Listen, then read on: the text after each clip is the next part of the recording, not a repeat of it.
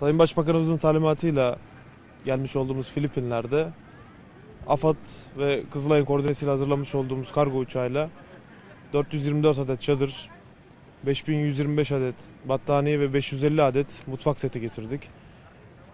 Afetin hemen ardından ulaşmış olduğumuz Filipinler'de malzemeleri Manila'da Filipinler Kızılayı'na teslim ettik.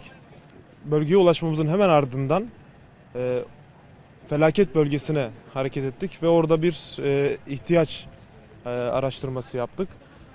Bunun neticesinde gıda kolilerinin içeriğini belirledik ve yerelden temin yoluyla 14 bin aileye yetecek kadar 10 bin adet gıda kolisi ve 4 bin adet 10'ar kiloluk pirinçlerden oluşmak üzere 14 bin adet gıda kolisi hazırladık. Hedefimiz 70 bin kişiye ulaşmak. Şu an limandayız ve Orma'ya doğru hareket edeceğiz. Oradan da Tacloban'a geçeceğiz. Yarın bütün malzemelerimizi faydalanıcılara ulaştırmayı planlıyoruz.